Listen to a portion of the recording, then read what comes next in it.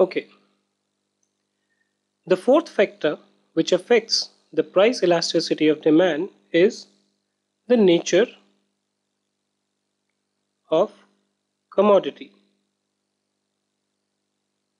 Now, when I say nature of a commodity, what I mean is whether a commodity is a luxury or it is a necessity. Now, if you see, the price elasticity of demand is likely to be low for necessities, whereas it is high for luxuries.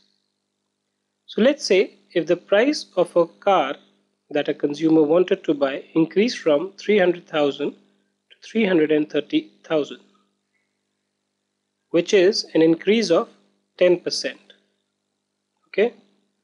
Now this increase may actually deter a consumer to go and buy a car. So any increase in price is likely to affect the elasticity of demand because the price may move here and there. If it is increased by 10%, the consumer will defer his purchases. Whereas if let's say you have to buy rice, then if the price increase from 50 to 55, again an increase of 10%, because you require rice, you have to eat it, the demand will remain.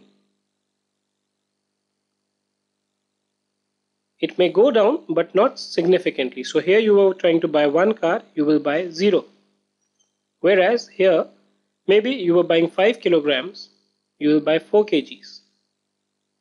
But the demand will be there. So the price elasticity is normally low for necessities and high for luxuries. Okay.